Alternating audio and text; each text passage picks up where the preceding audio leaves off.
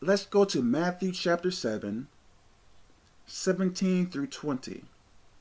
To the left is the King James Version. To the right is the Expanded Bible. Even so, every good tree bringeth forth good fruit, but a corrupt tree bringeth forth evil fruit. So what is this saying here?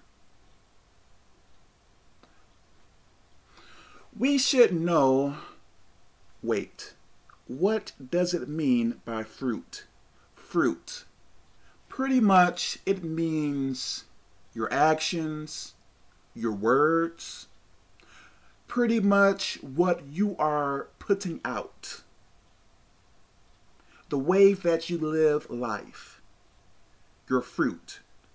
Like, what is coming out of you? What are you doing? What are you saying? What are you thinking? So on and so on. So this is saying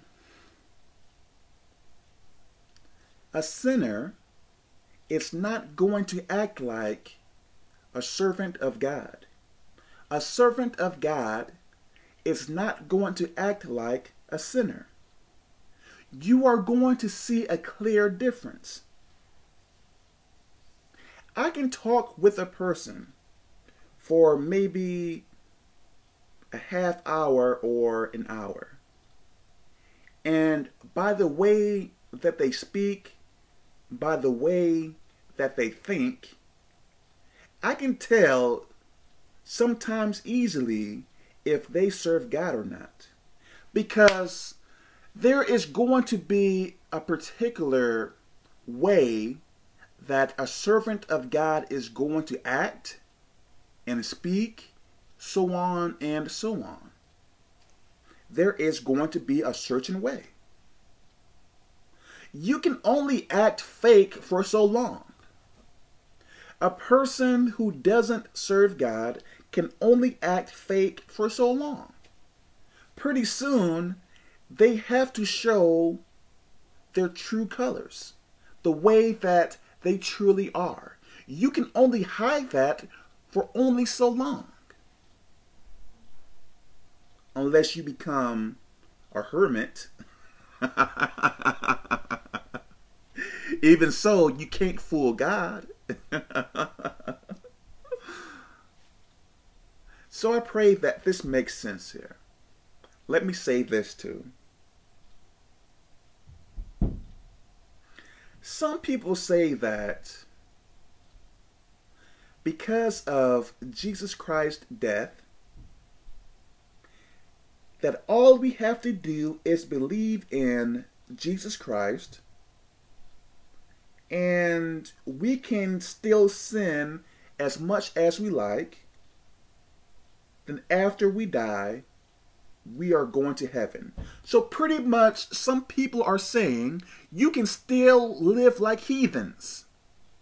And all you have to do is believe in Jesus Christ and you are going to heaven afterward. Some people say that. Almost everywhere in the Bible, you are going to see that the Bible speaks against sin almost everywhere. But you believe that all you have to do is believe. The Apostle Paul speaks against sin. He speaks about holiness.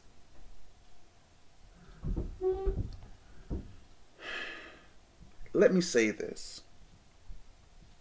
So you believe that all you have to do is believe. Okay. Let's say that there is a pedophile. And this pedophile rapes 10 kids every week. Are you telling me all this person have to do is believe in Jesus Christ, and when that person dies, as a persistent consistent pedophile, you are telling me that person is going to heaven? Are you serious?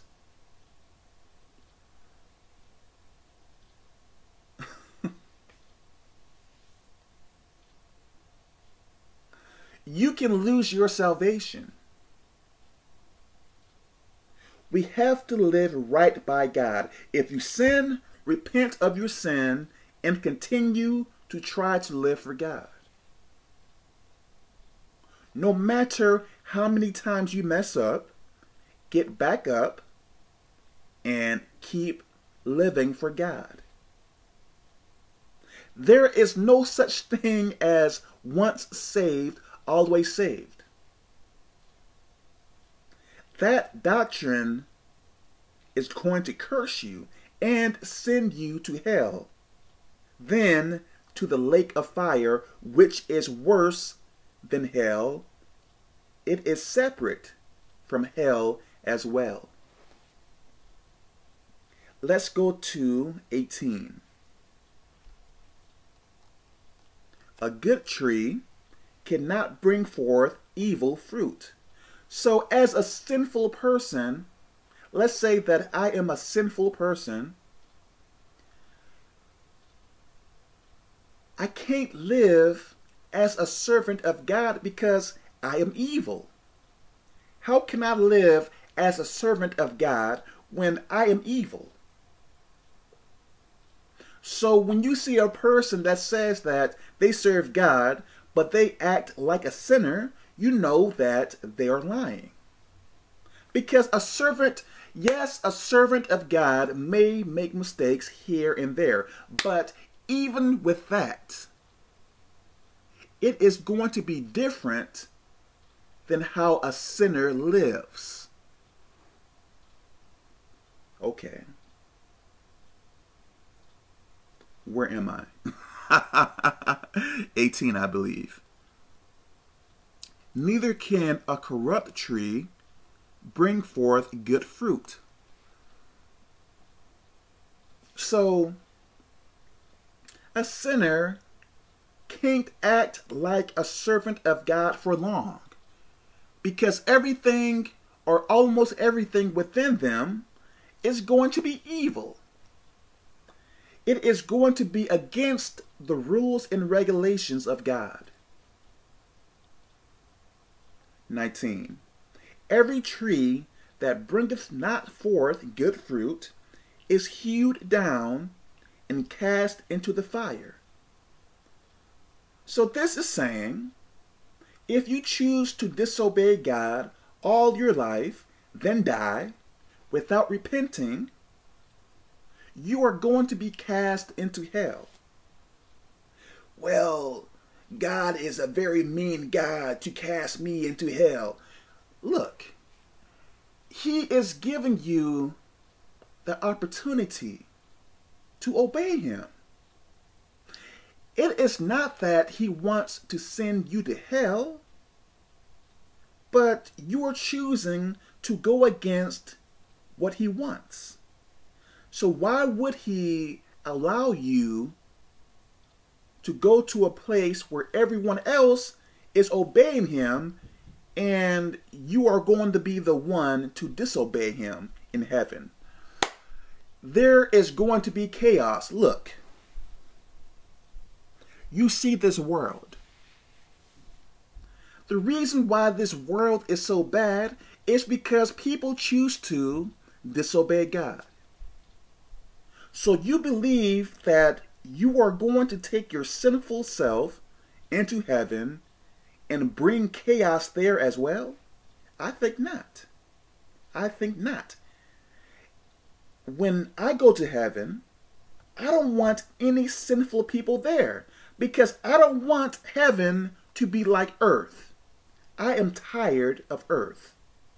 I am. Let all the sinful people sin in their own space. Let all the righteous people be in one area. Let's live separate. Don't bring any chaos to heaven. This is why people who choose to disobey God goes to hell. Because it would not be fair on earth, the sinful and the righteous have to live in one place, and there is chaos. So in the next life, I don't want you there, because this earth is a pain already. So why in the world would I want, or anyone else want, chaotic people to live with them again? I don't want that. If you want to sin, if you want to sin against God and do your own thing, hey, go to a place where you can sin all day long with your other friends, with demons and Satan and stuff like that. Go. 20. Wherefore, by their fruits, ye shall know them. So you are going to know how a person is, or whether they serve God or not, by the way that they live their lives. So it doesn't matter if a person is a pastor, bishop, apostle, deacon, priest, whatever. Just because a person holds a position in church doesn't mean they are right with God. Sometimes it means the opposite. So I pray that this makes sense. Live right by God. Why not?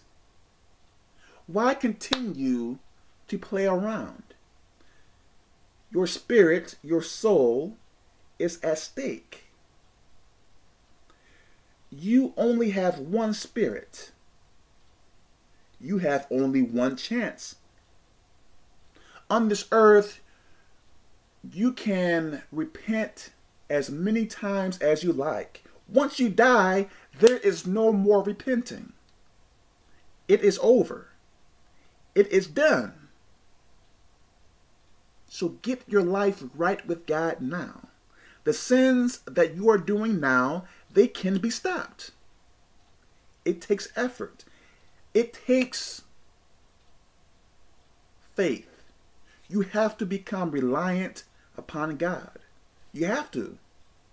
So I pray that this makes sense. God bless you.